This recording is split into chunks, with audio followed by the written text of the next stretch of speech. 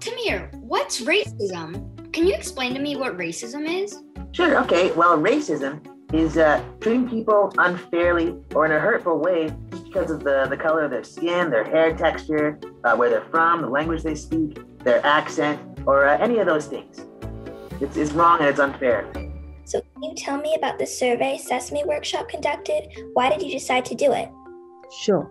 So were you out of school last year because of COVID? Yep, I was out of school. Yeah, that was tough, wasn't it? Our focus was really to ask kids questions about how they were experiencing remote school and COVID. And then on May 25th, we had the murder of George Floyd. And we thought, you know what, we are hearing so much about, from a grown-up's perspective of what's going on. Why don't we talk to kids and understand how they're feeling about what's happening? So that was the intention. So the study showed that 86% of children believe that people of different races are not treated fairly in this country. Were you surprised that the number was so high?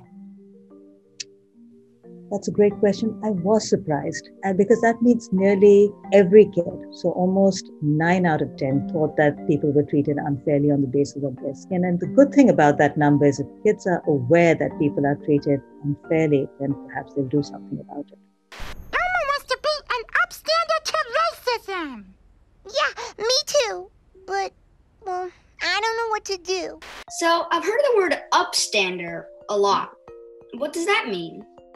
An upstander is someone who uses their words, their kind words and actions to help themselves and their friends when they're being treated unfairly and unkindly because of their race or ethnicity or culture. And an upstander treats everyone with kindness, fairness, and respect. What should parents and teachers take away from the study? The most important thing in my head is talking to the children and your students. Children understand the concept of race and identity much earlier than we as parents think they do.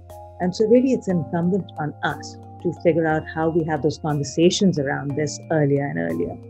And part of the Coming Together initiative was really sort of focused on introducing that, getting parents and kids comfortable with the vocabulary around educating kids on these identity issues early enough in a comfortable way.